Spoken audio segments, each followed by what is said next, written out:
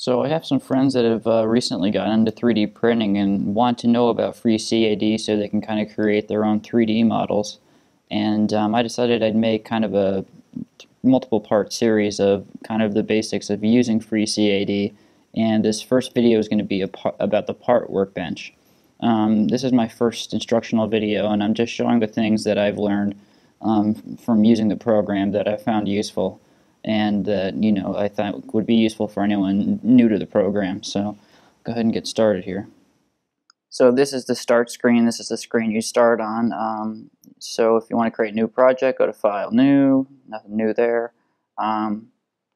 It'll start you off on a blank screen like this, and all of your other projects, whenever you start a new project, is going to be down here at the bottom. So you can go ahead and get rid of the start page. First thing I want to talk about is the view, but we can't really view anything without any objects. So here is your kind of like control panel in a way. It's like a pull down menu. It has all the different functions of the program that you can use. The one for creating primitive objects and manipulating them is called part. So let's go ahead and go into part, and you see here all the primitive shapes you can make, and you can also create primitive shapes by clicking this button. And whenever you execute a function or a Boolean operation or cutting two objects or making a pad or anything, it's all going to be in this combo view window right here. So you can choose to make primitive shapes through this menu here and then input your parameters, or you can click kind of a prefab one up here for like a cone, sphere, torus. So let's go ahead and make a cube. And if you look, we're looking at the top view, I believe, right now. So if you hit this button here, it'll show you the basic 3D view. Right now we're in something called orthographic view. You can change the way it looks by going under view and hitting perspective view to view like human eyes do. Orthographic gives you a more telecentric view of the object, so it's easier to work with, more or less. So once you've created a basic object, we can get into some of the different viewing options you have here. So this is the back, the side, the top, the front, the other side, and then the bottom. I mean, I guess it's debatable whether this is front or this is back. It really doesn't matter. So anyway, next let's get into editing your shape. Actually, the first thing I want to talk about is being able to move around the screen. So you can zoom in by scrolling, or if you have a trackpad, you can just move in or out. You can also kind of rotate and axis around the object by hitting Shift and then clicking. It allows you to move around the object for different views. And if you have a bunch of objects lined up along the screen and you want to move back and forward, you hit Control and then click, and it allows you to slide back and forth parallel to whatever axis that you're currently located in. And if you notice, once I take my finger off of the control button, it stays in the same position. And if I shift and change my view along the axis and move again, it'll still retain that same movement around the object. So it remembers your movements in whatever position you had based on whatever you did. But if you want to have the original selection again, or the original view again, just hit this button here and it'll fit all of your objects into the same view, so you can go back to what you were doing, or see everything at one time, basically. I also want to mention, aside from pressing this button to fit your selection into the project window, you can also right-click and select Fit All. You can also select your standard views from this menu as well. Now that we've looked at the viewing options, let's go ahead and take a look at how to edit and move your objects or anything else that you create. So if you click on an object, it'll first show you the view here. These are like the viewing and display options. Bounding shows you the dimensions of the object along the axes of the object. So here you can see it's 10 millimeters for each. Let's go turn that off for now. You can just change how the object is displayed from flat lines to just shaded with no lines to wireframe and points. So that's that. Draw style, you can change the appearance of the lines by changing the draw style. Lighting you can change as well here. Line color, line width, all of that stuff is right here. So there's another way to do this too in a different menu by selecting Control D, and you can also change all those configurations here. So same thing here, display options. You can also choose prefab materials here, transparency as well. So that's all that for the display. Now to edit the sizes of the object, you can select data here. You can edit placement here, but I'll show another way to do it. It's a little bit easier. Here you can see all of your dimensions for the object, whatever it is. So you can change the dimensions by either pressing up and down on the arrows or selecting all and then just rewriting it. So 12.03. The accuracy is down to 1/100th of a millimeter. I believe there's a way to change millimeters to inches, but I'm not sure. I always use millimeters. So let's talk about how to edit the placement of your box. If you select Edit, Placement, it'll show you in the combo view the translation in terms of the axes, as well as rotation of the object in whatever axis you select. Another option, if you want to do multiple axes at once, is to select Euler angles here to edit the yaw and the pitch and roll. Same as with editing dimensions, you can use the up and down arrow keys, or you can also select, drag, and just rewrite your own in there as well. If you notice here, you can change your translations with all axes as well.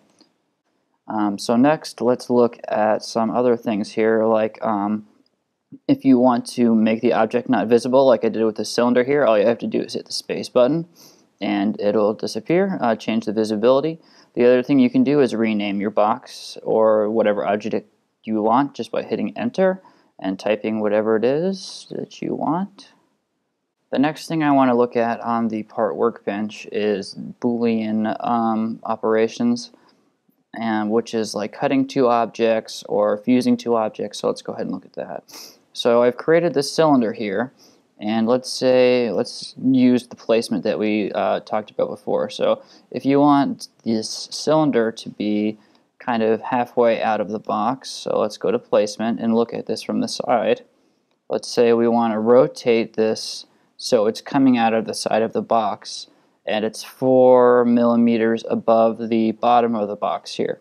So we're going to want to go to Euler angles and rotate the pitch 90 degrees, and then we can change the cylinder's position and the Z dimension by moving it up 1, 2, 3, 4 plus the radius of the cylinder, so that would be 1, so that's 5, and then we hit apply and OK, and we can go back to our 3D view here, and as you see, the cylinder is sticking out of the box here. So that's a basic thing of how moving two objects around and getting them into the position you want them to be in. So now let's look at a couple of Boolean operations here. So let's do the first one. Is called cutting. Cutting is useful if you want to cut one object into another one. If I wanted to cut the shape of this cylinder into this box here, I would perform a cut operation. So I would select the first object, which is going to be cut into, and select the second object, which is going to act as kind of like the thing that is doing the cutting on the original object. So you select the first object, hit Command second object, and choose cut right here. Make a cut of two shapes.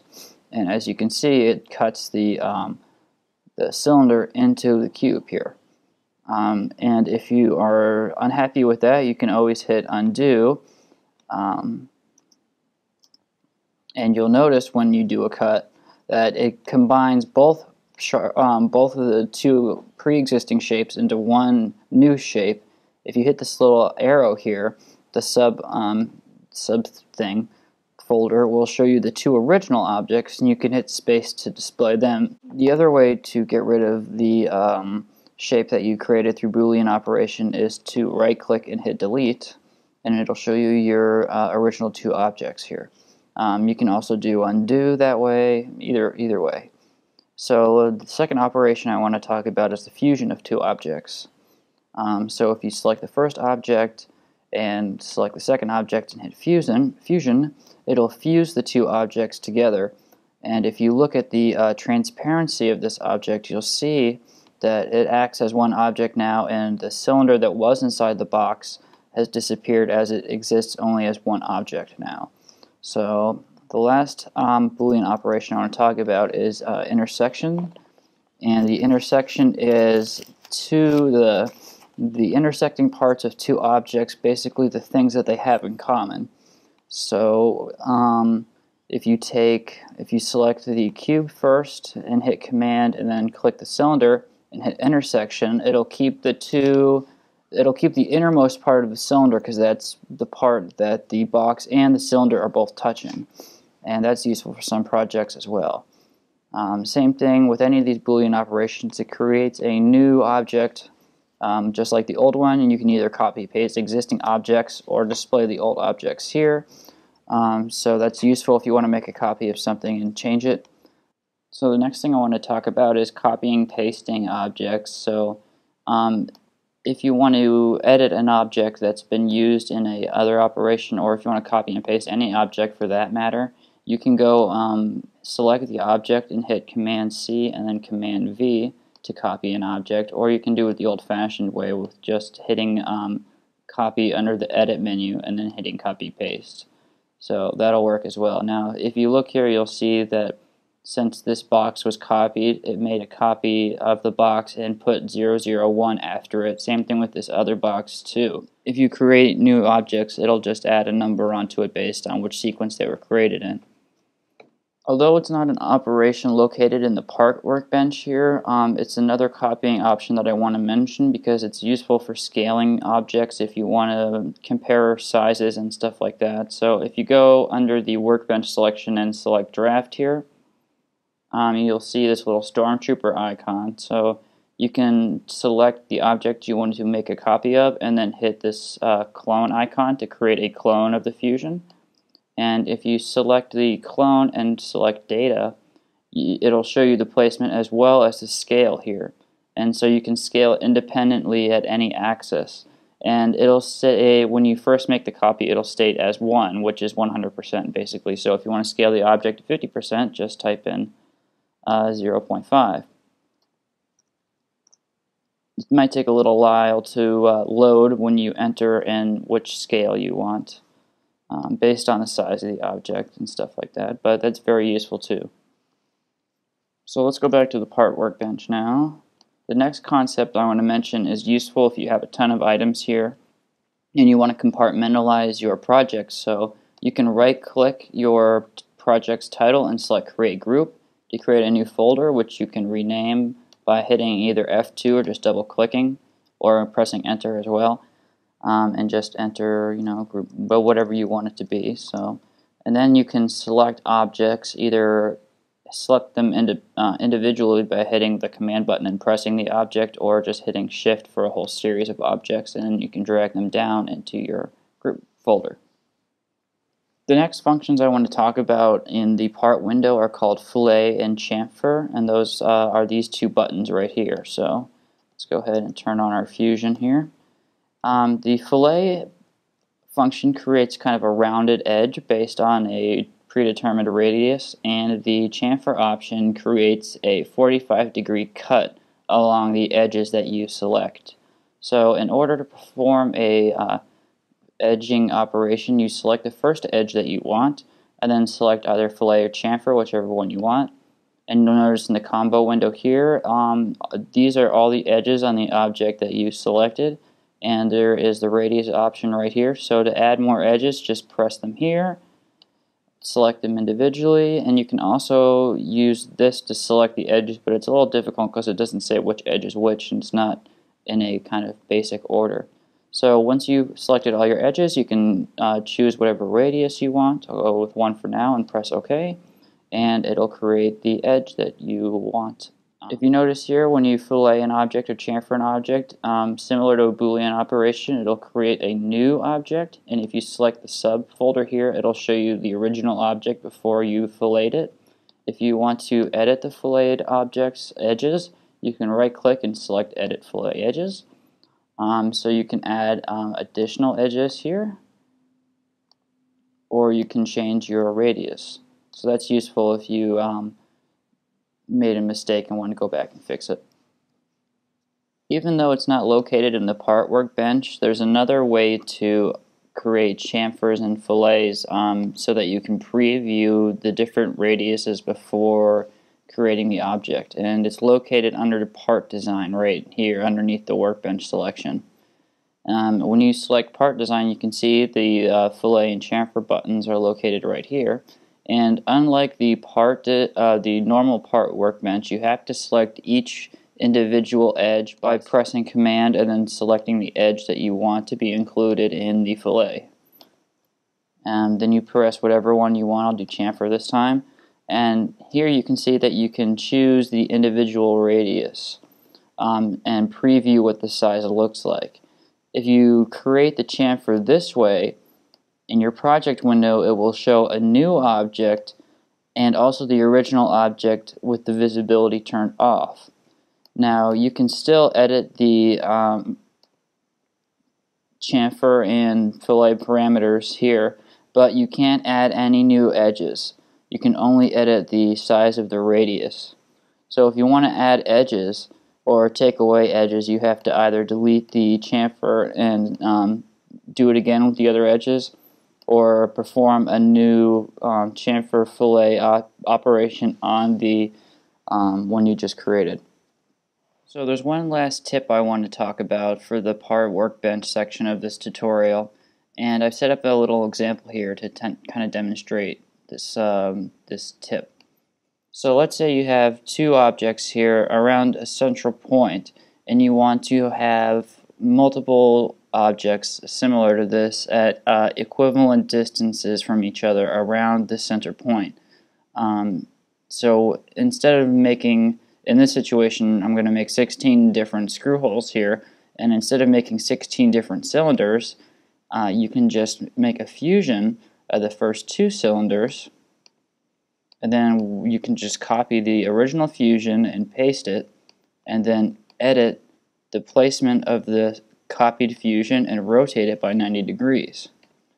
To continue, you can just do the same thing and make a fusion of these two previous fusions, copy, and then rotate this new fusion by 45 degrees, and so on and so on. So that's a useful way if you have multiple vertices of or objects rotating around a central point, so you don't have to make so many objects and keep subdividing their positions in two axes. You can just copy and paste two fusions and rotate them around a central point, and it saves a lot of time, and I found it's very useful. So that's the last thing I just wanted to share here.